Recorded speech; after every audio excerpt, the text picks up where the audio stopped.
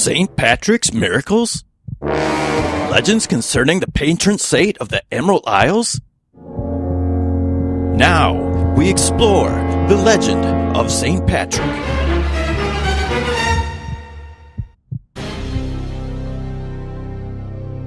The Druids were the bitterest opponents of good St. Patrick in his great work of Christianizing Ireland.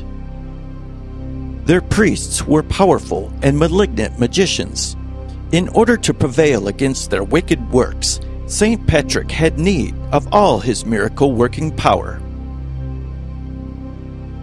In spite of his benevolence, he had to curse their fertile lands and cause them to become cold and barren bogs.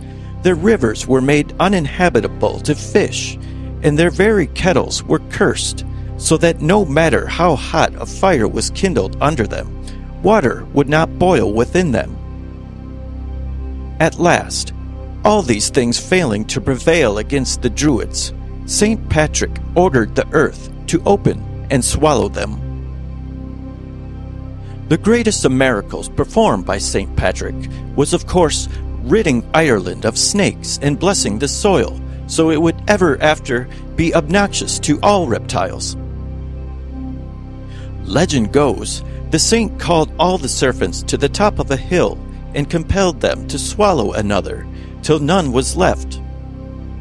Another account is to the effect that Patrick drove them out by beating a drum, striking it so hard as to knock a hole in it, whereupon an angel, lest the accident should frustrate the saint's object, appeared and mended the rent in the instrument, which, patch and all, was shown as a holy relic as late as 50 or 60 years ago.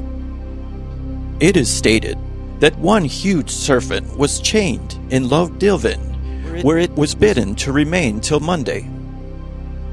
The word of release has never been spoken. It is said that if your ears are properly quickened, you may to this day at Loughdilvin hear the snake call out, Monday mornings in good Irish, "It's a long Monday, Patrick."